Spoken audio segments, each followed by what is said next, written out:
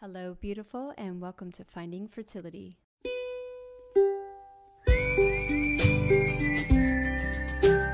I'm your host, Monica Cox from FindingFertility.co, and I created this podcast to help get you to start thinking outside of the box and realize that your infertility might have nothing to do with your lady bits. Rooted in functional medicine and personal experience, Finding Fertility is all about looking at the whole body and finding the root cause of your infertility. Finding Fertility does not diagnose, prescribe, or treat any issues of infertility, but what we do is take a holistic approach and improve your diet and your lifestyle to get you steps closer to creating your dream family. Just by being here with me listening to this podcast, you're already going down the right path to making your dreams come true. Let's do this together. Happy Friday, y'all. Welcome back to another episode of Finding Fertility. I'm your host, Monica Cox, and it is my complete honor that you are here becoming the conscious mama you were born to be. Today, we have the second half with the team of Cultivate Fertility. I just love talking to these women. So smart, so educated, so empowered, and I truly hope this is inspiring you to really take control of your journey and make your dreams come true. So without further ado, let's get to today's episode. It doesn't take years of therapy. Like once it clicks and you put the pieces together, then there can be just like that. That's like the cutting of the cord, right? And then you're free. So I'm always encouraging, my clients to just have a look, just peek under the covers. And we find some amazing things, some interesting things. And not only in the process of finding about themselves, often they find out about their ancestors and about their parents. And there's a beautiful emotionality like that gets released and depth that starts to get, developed. And there's more, they become more, they feel more, they're more juicy. And then that's only going to, make them more receptive and ultimately better mothers in the end, right? The more we start to put up those walls and those boundaries, the less accessible we are emotionally and less vulnerable we are, the less lovable we are, right? And when those souls are coming in, they want a mama that's going to have a big heart, ready to feel all the feels, as we say, right? Yeah. Do you think there's like a wave of soul babies waiting for their mothers to get their shit together because they don't want to deal with it? Like they have like a higher purpose here on earth, and so they don't want the allergies, they don't want the autoimmune issues, they don't want the neurodivergency. And not that anything is set in stone. Obviously, anything can happen with anyone, but you massively reduce the chances of yourself and your children having issues the more you take care of yourself physically, mentally, and emotionally. Do you feel like there's this wave of children that are like, we're not coming for the trauma drama. Dump it, mom.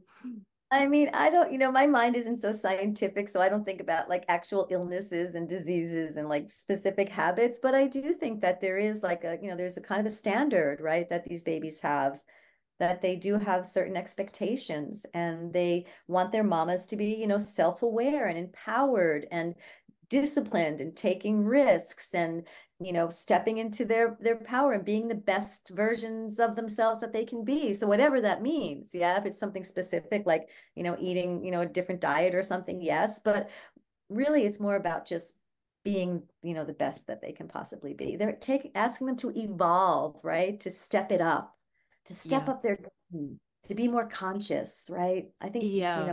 I see it that way, but yeah, Yeah. it probably. Well, because we always get the like, well, how can the crackhead have a baby on the side of the street when she doesn't take care of herself? But here I am doing everything right and I still can't get pregnant. And it's like, well, let's take a different view from it. What is that child's life going to be like after it's born? Is the mom Mm-hmm. going to clean herself up? Like what kind of issues are they going to have as a family? So when you can remove yourself and go, okay, I want to do better and I'm just going to move forward, get that joy back into my life, because I think that's a huge thing missing in most people's journey, especially when you've been in the thick of a fertility journey. Like there's no joy left, not even in sex. And evolve, like you say. And I believe become the conscious mama you were born to be. I can, Yeah. honestly say I would have been divorced. I would have been a divorced mom if I got pregnant at 27. I just had a bunch of stuff I needed to take care of during my journey, and still am. But I think if it would have happened a lot sooner, I just wouldn't have the consciousness to go like, hey, this is an inside job. This isn't my Mhm. husband's problem. This isn't my kid's fault. This isn't their fault. This is my fault. Or not my fault, but my responsibility. And I'm Yeah. going to take advantage of it. Mhm. Yeah. Absolutely. And Yeah. how And do I you think, think? Oh, go ahead. no, you go ahead. Oh, I was just going to say, when someone is ready to peek in Pandora's box, right? Because Mm. we have to start feeling those emotions that we've pushed away or put in the cupboard. What's a piece of advice you can give to someone who is maybe feeling those fears? Like, I want to open it, but I don't want to open it. Mm. I do think that, having support, it has to be, you have to do it in a safe space. It has to feel like a safe container. So whether that's, your therapist, your coach, your grandma, your best friend, hopefully it's your partner. I mean, that would be amazing if it could be that person, right? Someone in your church, or if you have a religious affiliation. Like, it's really about feeling safe. And when you feel safe, then I think it's okay. But we need, our culture, it doesn't, we're not encouraged to do this. We really are encouraged to stuff everything down. So it's kind of hard to find the person that's going to encourage you to do that, right? Hmm. Someone like you or someone like me or these guys where we're going to be like, let's get real. I think that find the right person to guide you, because it's kind of hard to do it alone, because it is scary, Hmm. you know? Yeah, I But I definitely, I still concept pay. that Oh, go ahead, Hillary. I just love this concept though that healing can happen fast. Yes, Yeah. yeah. Healing can happen fast. Like, I think that part of the fear is like it's all just going to take so much time, and I just want to do IVF because like fuck all that. Who has time for it?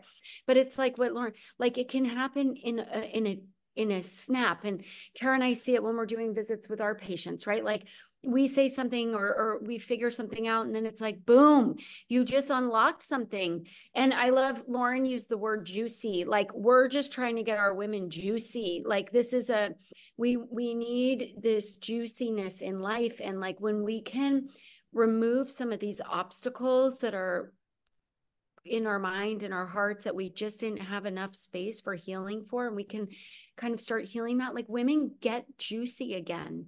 Hmm. So that like not fun or not the fear, that some of that just starts to go away, and the woman becomes so much more of a full body woman. And that is who gets pregnant. Not all the time, obviously, the crackhead or whatever, that's like such a crazy, it's real. But the juicy, full-hearted, laughing full belly, doing what she wants.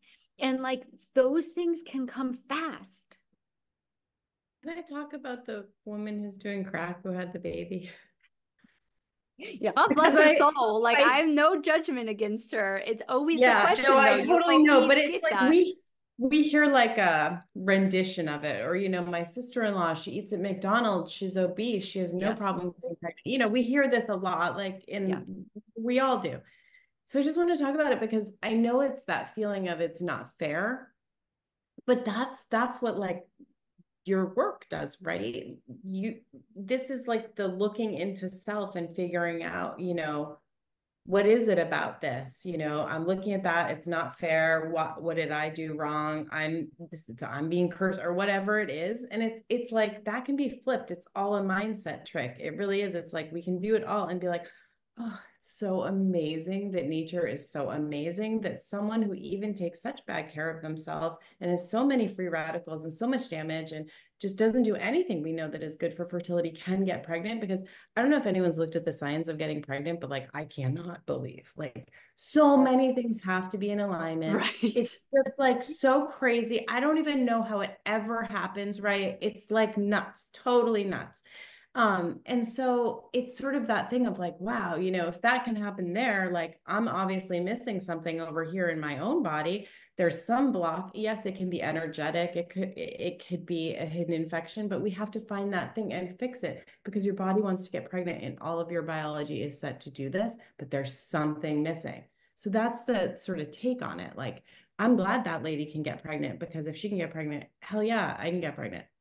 Yeah, You know, absolutely. there's always, you know, there's reasons why we have these experiences, right? Whether you believe that your soul came in and these were the obstacles that you needed to get over to grow, but the lessons are there. And one thing I think for the women listening that you can do that's really, really an easy exercise is whatever that obstacle is for you right now, whatever you are seeing it as, is just sitting down and saying, like, how is this obstacle allowing me to grow? What opportunities is this giving me? How can this obstacle help me to evolve? How can this make me a better person? How can this make me a better mother? How can this make me a better woman? Right. And if you, when you start to look at, you know, all the challenges in that way as not just obstacles to like knock you down, but opportunities for growth and transformation, you start to have these awarenesses. And that's when the, you know, the messages, like the mind starts clicking and you're like, okay, now I got it. I understand. And yes, I can do this. I'm going to learn from this challenge, whatever it is, and I'm going to take it forward and I'm going to step into my power and I'm going to have my freaking baby. Mm-hmm. Right? Like just like that lady on crack did, right? She had something good going for her, obviously, Mhm. Mhm. right? We don't know what happens behind her closed doors. No, exactly. And it's just like stop comparing yourself to anyone. You know, get Mm, rid of the expectations of life. I feel like that's the thing that messes up the most is our yeah, expectations, our timelines that we've designed, and we literally made up. Like, and a lot of the scientific community has made numbers up in so many aspects of a woman's health that have no relation to your journey. They could be guidelines and maybe some evidence to say, hey, you know, these numbers don't look great. What can we do to improve them? But yeah, it's so hard when you're in the thick of it. When someone says everything happens for a reason, I do feel you when you want to punch them in the face. I get it. Mhm. But it is the choice. Like for me, I feel like it's the choice you make towards what you're facing. And if you want to, whatever meaning you choose to give to it, you know, like there's plenty of women who have had a fertility journey, figured it out, and are not like me on social media talking about it. You know, that wasn't their choice, their path. But you can make anything what you want it to mean. And I think that's like the secret sauce. Mm. Yeah, and Absolutely. just questioning the conventional approach to it, too. Like we can't kind of came into this saying like the medical system has failed you, as we all know, right? At one point I got to interview my IVF doctor, which was so funny because she pulled out my old chart from eons ago. It's a paper chart, of course. This was before we did not have AMH. Oh, we were so far from that, right? So far from AMH. So she pulls out the medical chart. I'm like, wow, you found that thing? Where is that thing been? So she pulls it out and she's like, whoa, look at this. You only got, you know, I was 29. I only had like 4 or 5 follicles come, you know, like they get these eggs, like 4 or 5. One of the ovaries didn't even give any zero. The left side's a zero for eggs, you know, and she's like, you know, that's amazing that we got this baby out of this. This is totally amazing, you know. And she's like, and the grade they did grade, and I was like, I was failing out of school with the grading of those eggs. And I'm like, you know, I had a baby 13 months later, totally naturally, like without you people. And she was like, what? She was like shocked by this. She's like, oh my, I can't even believe it. And then I'm like, you know, and I'm going to tell you right now, I'm like 45 and I guarantee I have better egg quality now than Oh, I did. yeah, And I think she almost fell off her seat. But don't you all believe it? Like, I'm like, I know absolutely. for 100% my egg quality now is better than it was then, like this, like whatever time later. It's just a different way of looking at things and like knowing that you can do really concrete things to make your odds better of getting the baby. And I hope people hear that message. So a little bit conspiracy. But why is there, right? I don't follow them. They sometimes pop up on my social media, but you've got some really quote unquote famous, popular OBGYNs in the fertility space still screaming from the rooftop that age is the number one factor in fertility. Why? And for me, like I'm not a doctor, right? To be honest, I'm not even scientific. Like all this stuff is way above my pay grade, but I figured it out. I live it. I can do it.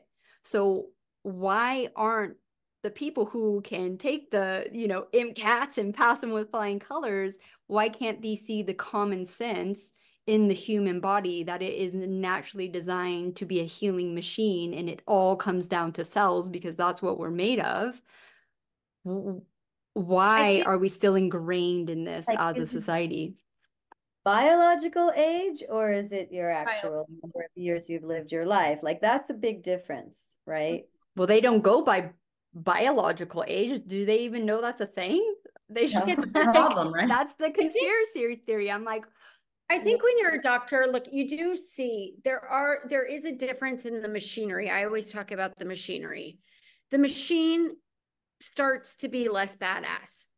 When you're young, just think about it as like this is a kind of grotesque example, but certainly Bring it. when you started drinking, I mean, I started drinking when I was young. Like I could drink a bottle of champagne to pre-party and be like, I'm good, you know. Now I have 2 glasses, I have hot flashes, and I can't, like, I wake up in the morning and I'm not totally not fuzzy because my machinery is not as good as it was then. And it's hard, like if you see a young woman get pregnant, like a 17-year-old get pregnant, and I live in a county where that's not often my patient population, but I had one. She got pregnant, she had the baby, her boobs were like so outrageously full of milk she could have nursed for like 7 people, you know, and like she was literally fitting back into her jeans 2 weeks later. That's her machinery was so badass. It didn't even matter what her mindset was.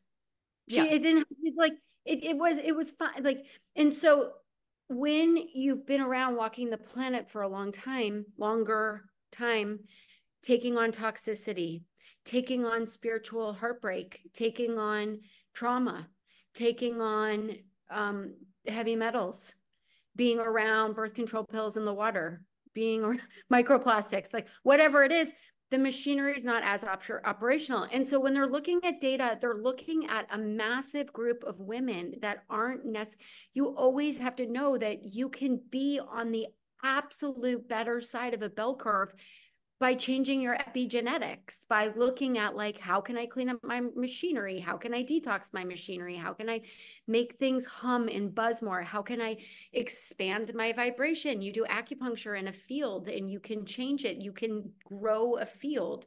You connect to an angel and your field grows. Like you can change these things.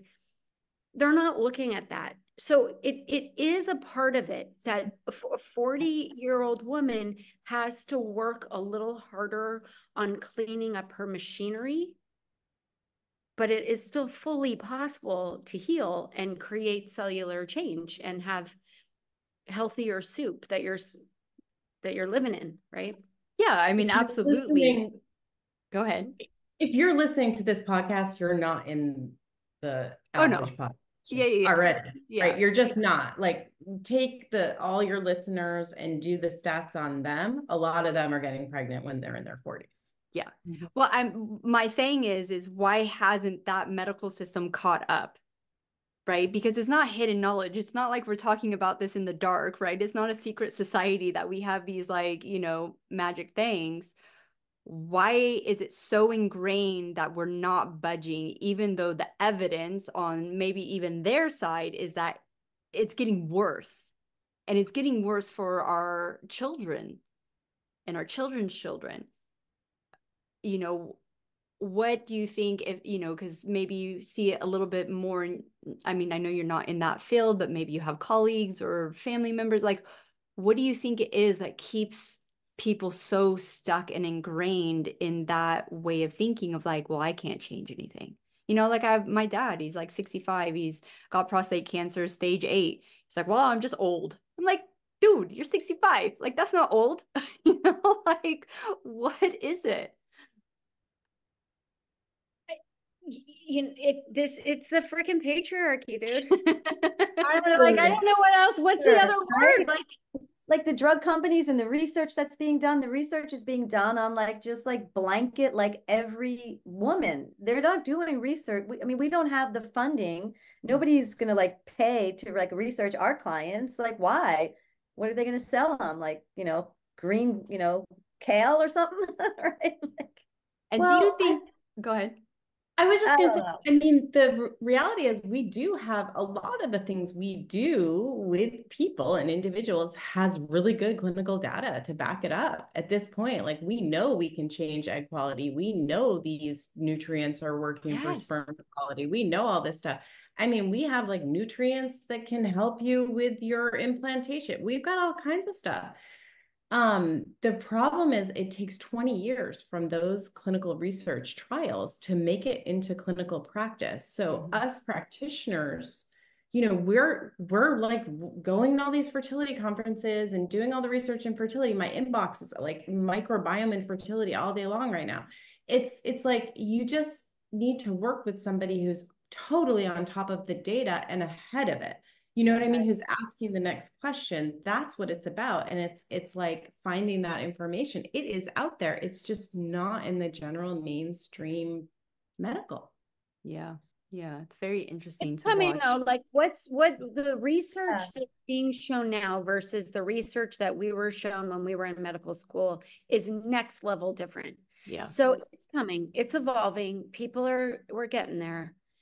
Except women are just, there's still problems here. I recently had an EKG. You guys, anyone had an EKG? It's like the first thing they do when they look at your heart for something. And I go in and the woman's like, oh, your EKG is all over the place. This is the cardiologist. I'm like, what do you mean? There's nothing wrong with my heart. What's wrong? And she's like, oh, don't worry. People like of your build, it just doesn't work. So I'm not going to be surprised when we go to the echo and it's totally normal. I'm not really suspecting anything's wrong. I'm like, well, I know nothing's wrong. So like, why are we doing EKGs on women that it doesn't work on and we can't rely on it? I'm so confused right now. Yeah. Yeah. It's very interesting. Yeah. All right. So you're in the thick of your fertility journey. You're listening to this podcast. You show up to your summits that are happening in May, and you're feeling empowered. And then all of a sudden, a month later, you're disempowered. What is your top advice for them to relight that candle?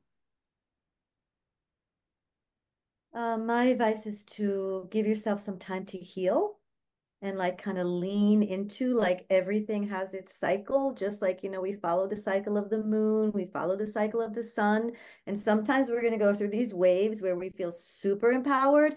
And then it's kind of natural maybe to come down a little bit. So just nourish yourself, pamper yourself, give yourself a little bit of time, and then be like, on this day, I'm going to step back into my power and then just start ramping it back up again. But know that, we as women, our body, mind and spirit, we go through the wave cycle, right? Yeah, Like it's okay.